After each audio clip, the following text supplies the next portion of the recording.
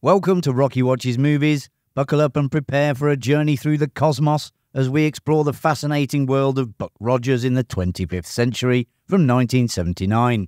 Today we are diving into the lesser-known corners of this iconic sci-fi series to uncover behind-the-scenes secrets and casting choices to intriguing trivia and hidden references. We've got it all.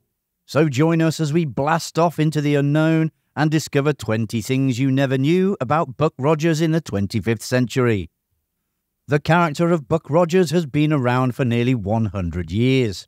He first appeared in Armageddon 2419 AD, published in the August 1928 issue of the pulp magazine Amazing Stories. Created by Philip Francis Nolan, Buck Rogers soon became popular and was adapted into a syndicated comic strip that debuted in early 1929.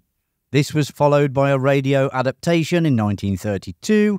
Then in 1939, Universal Pictures produced a 12-chapter film serial starring Buster Crabbe. Decades later, in 1978, riding on the wave of success generated by Star Wars, Universal revisited their archives for potential science fiction properties. Spearheaded by Glenn A. Larson, they began developing a series of made-for-television movies based on the Buck Rogers character. Larson was also the producer of Battlestar Galactica, whose pilot episode had been released theatrically in international markets in 1978 to capitalise on the popularity of Star Wars. Seeing the strong box office performance of Battlestar, Universal decided to release what was originally planned as the first Buck Rogers TV movie into theatres instead. Buck Rogers in the 25th century grossed over $21 million at the North American box office on a budget of $3.5 million, and later achieving international success as well. The film's huge success prompted NBC to commission a weekly TV series, which debuted on September 20th, 1979. The theatrical film also dubbed as a pilot and two-part episode for the series, titled Awakening, but it wasn't identical to the movie version. Several scenes were edited, including some to apparently tone down the more adult language. For instance, Buck's use of the word shit and his description of Wilma as ballsy were cut from the movie.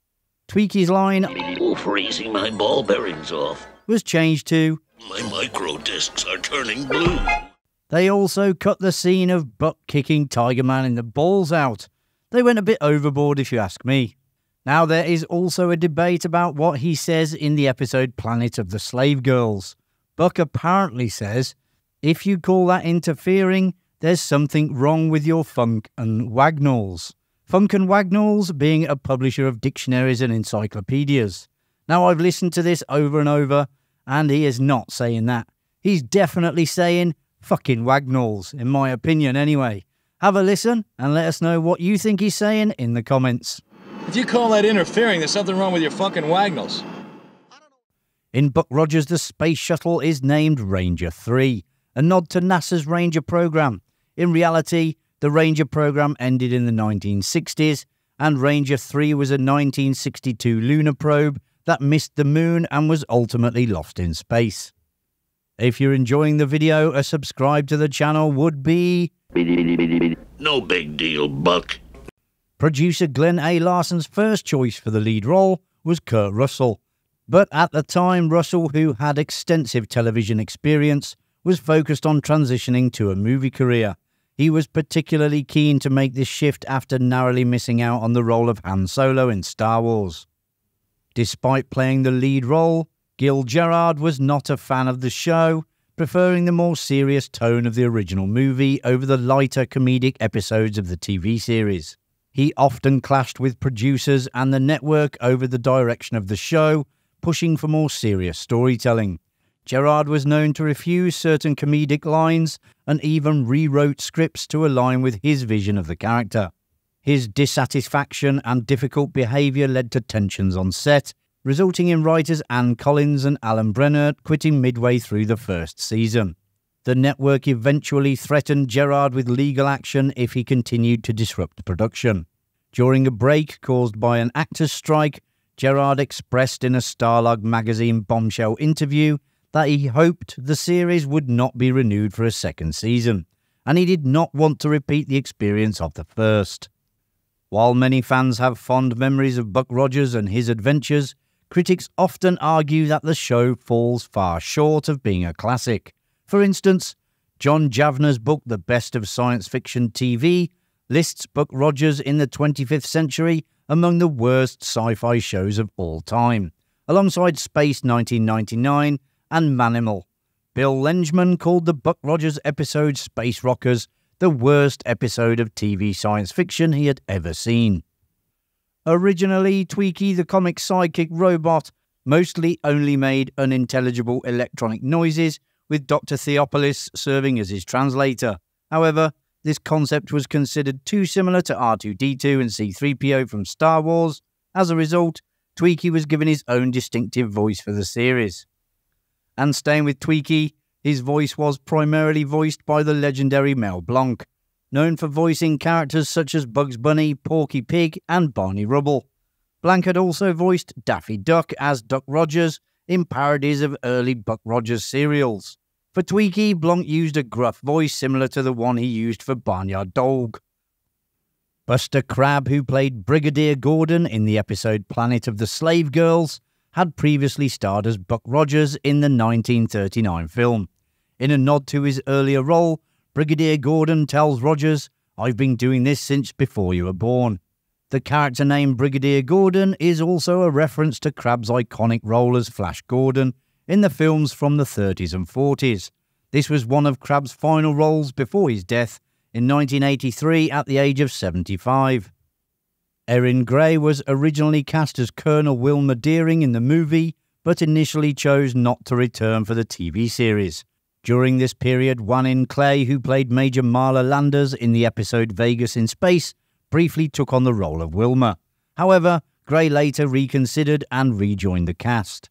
Producers insisted that Wilma have blonde hair, so Gray's brunette hair was dyed, which she reportedly hated. By the final episodes of the first season, Gray was allowed to return to her natural dark hair, and Wilma maintained this look throughout the second season. It has been suggested that Gray's initial reluctance to return may have been due to clashes with her co-star, though the pair reportedly made amends later. The series was renewed for a second season, but it underwent significant changes. Instead of defending 25th century Earth, Buck, Wilma, and Tweaky were now part of a crew aboard a spaceship called the Searcher. Their mission was to seek out the lost tribes of humanity that had scattered since Earth's 20th century nuclear war. Gil Gerard got his wish for a more serious tone and less humour, but despite initial satisfaction with the new direction and writers and producers, Gerard soon returned to being critical and difficult to work with. Ratings dropped significantly after the season premiere, and with Gerard's ongoing issues and the season being shortened due to the strike, NBC cancelled the series at the end of the 13-episode season. Princess Ardala's father in the movie, Emperor Draco, was portrayed by Joseph Wiseman, best known for playing Dr. No in the first James Bond film. Although Wiseman's role was significantly reduced, leaving only a brief holographic appearance at the movie's end, Universal had already established licensing agreements based on an early rough cut of the film. As a result, Draco's image featured prominently in various Buck Rogers merchandise, including action figures produced by Mego.